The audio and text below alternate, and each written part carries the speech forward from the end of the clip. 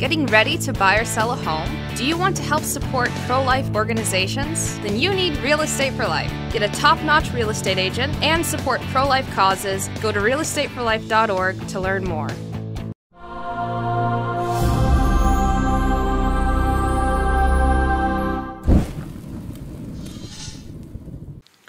May the holy names of Jesus and Mary and Joseph be blessed now and forever. In the name of the Father, and the Son, and the Holy Spirit. Amen. By looking at the life of a saint, a great Franciscan who we commemorate today, he's called Saint Ignatius of Laconi. He was the son of pious peasants in a place called Laconi in Sicily, born way back in the year 1701. As a young man, he vowed during a serious illness that if he recovered his health, he would consecrate his life to God and enter the Capuchin, the Franciscan order. He regained his health, but he kept putting off the fulfillment of his vow day by day by day. This is, remember, the temptation of the devil, not wanting anyone to enter into religious life. Then, as to warn him, his life was threatened again when he was threatened when a horse he was riding became shy or ran very fastly in danger. Ignatius then called upon St. Francis, in this time renewing his vow which he had previously made, and then again received help. This time his parents raised no objections to entering the religious life. So he asked for admission at the convent in Cagliari, which is in Sicily, but the superiors hesitated at first because of his delicate health. Then Ignatius looked up an influential friend who interceded for him, and he was received. The ardor of his soul made him so strong that he could attend all the exercises of the community and even excel his brethren in the perfect observance of the rule. After being employed in the community for several years at various occupations, he was appointed the Quaestor of Arms because of his edifying conduct. If you don't know what this means, the Quaestor of Arms, that means he was appointed to be the head of the squad or the friars to beg for providence. The citizens of Cagliari soon realized that Brother Ignatius really gave them more than he took away with him. His modest demeanor was a quiet sermon for all who saw him going about. He seldom spoke. We repeat, he seldom spoke. This was the great silence of this great Franciscan today. But when charity and the salvation of souls required it, he spoke with exceptional kindness. He would also instruct the children and the uneducated, comfort the sick, and urge sinners to be converted and to do penance. Mockery and contempt he accepted calmly, replying only with kind words. St. Ignatius was always punctually obeyed his superiors, even when it required the denial of his own will. Not for anything in the world would Brother Ignatius have kept anything from doing his duty. Ignatius often talked about the great love we should have for Jesus Christ in the Blessed Sacrament. He took as his model the great Lawrence of Brindisi, who was a veritable furnace of divine love, not cold, he said, like himself. In the official process of his process to be a saint, Ignatius, it states of Ignatius, he taught little children the catechism and asked them to pray for the exaltation of the church and the spread of the Christian faith. Wherever he stayed at homes in the course of his begging, he spoke of the mysteries of the faith, the passion and the death of our Lord Jesus Christ, and the incarnation. He frequently then expressed an intense desire to see the whole world become Catholic. What a beautiful thought then for nowadays also. When he was insulted, he was glad that at least someone knew him for what he was. At long last, he would say, "One person in Cagliari knows me and calls me what I really am." When others applauded his miracles, he used to say, "Be quiet, this is the Lord's work." Regarding his humble austerity, his cell had a poor little cot of bare boards with the rock for a pillow, and he's worn was a threadbare habit, was of coarse Sardinian wool, with the permission of his religious superior he wished to wear until death, even though the province had introduced the habit of finer material. In another letter, Ignatius, the Capuchin superior, painted an accurate picture of this humble lay brother. Only 17 years after his death, he said, "This most exemplary religious wore our holy habit from his 20th year of his life. He always led a life of ceaseless mortification and won the esteem of all who had good fortune to meet and speak with him. I feel it hardly necessary to call the attention," he said, "to his scrupulous religious observance." This is what we pray for today for all the religious. Scrupulous religious observance to save souls. He was always the first in the choir, not only in his younger days, but even when he was in his 80s. He did not allow his advanced age to excuse him from standing, as was his custom, several hours of the night in the church in continuous contemplation. Beautiful. His was a prompt and unquestioning obedience.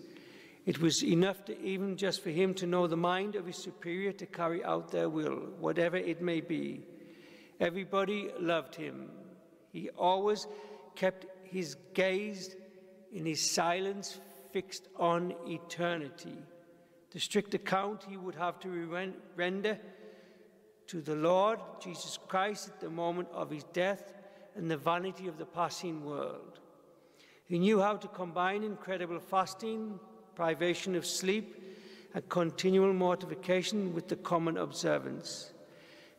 Despite his infirmity, Ignatius persevered in his arduous work until he was 80 years of age.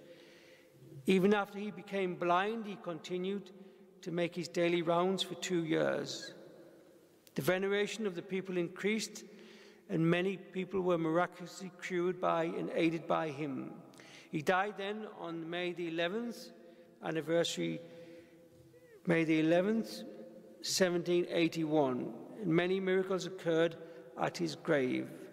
He was beatified in 1940 and canonized in 1951. What can we learn then today about this great Capuchin Franciscan? We said he seldom spoke. Many times out in his begging mission then, he seldom spoke. This is the beautiful gift of silence then.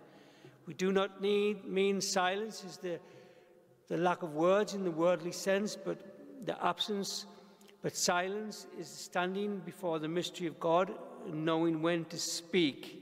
Silence is this interior disposition. We need the silence of Mary and Joseph at Nazareth. Not to try to live in interior silence is equivalent to giving up the effort to lead a truly Christian life.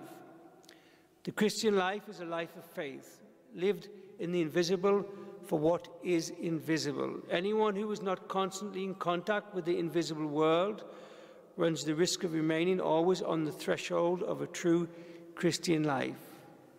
We think so much of appearances that we are unable to appreciate anything that does not appeal to the senses.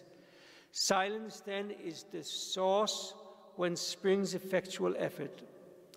The jet of water is forced silently to bore its way through the stone before it is able to burst forth, bubbling into song.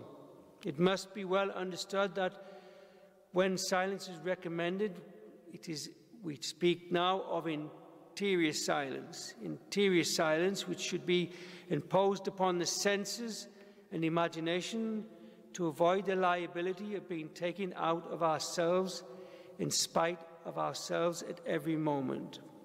This beautiful analogy, think of if you work in the kitchen preparing the meals today, if the oven door is perpetually kept open, to adopt the simile used by St. Teresa, the heat will no doubt escape.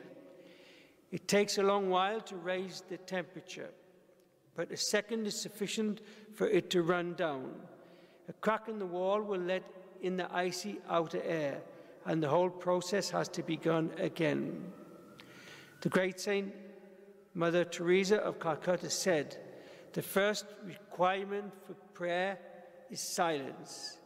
People of prayer are people of silence." We repeat, people of prayer are people of silence. Despite the disquieting nature of silence, countless saints have counseled it as necessary and indispensable practice for growing in true holiness. We live in this world.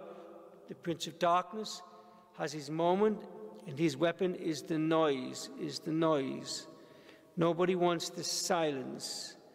I remember one time my sister used to come round to clean a house I lived in. She was not practicing the art of prayer. She heard the silence in the house and all the statues and the holy pictures and felt uncomfortable. What did she do? She wanted the noise, so she turned for her peace in the world and turned on the television. This is the worldly noise which invades our space. In silence and quiet, the devout soul advances in virtue and learns the hidden truths of Scripture, says Thomas à Kempis. Guard against much talking, advises Saint Dorotheus, for it puts to flight devout thoughts and recollection in God. And the great Saint Maximilian Kolbe declares thus, silence is necessary and even absolutely necessary. If silence is lacking, then, he says, grace is lacking. So then, in conclusion, be silent, dear brothers and sisters in Christ, before the mysteries of the Lord. Be silent as Mary and Joseph. Speak first to the Lord, especially in the most important moment of the day. In the silence, we speak of the 15 minutes of thanksgiving after receiving Holy Communion. This is the most important time to speak to the Lord, when you can ask Jesus Christ through Mary the desires of your heart, and then your joy shall be complete. Stay silent and wait on the Lord Jesus Christ, so that he himself will wait for you in silence with your Mother Mary at the gates of paradise one day. Amen. May the holy names of Jesus, Mary, Joseph be blessed now and forever. In the name of the Father, and the Son, and the Holy Spirit.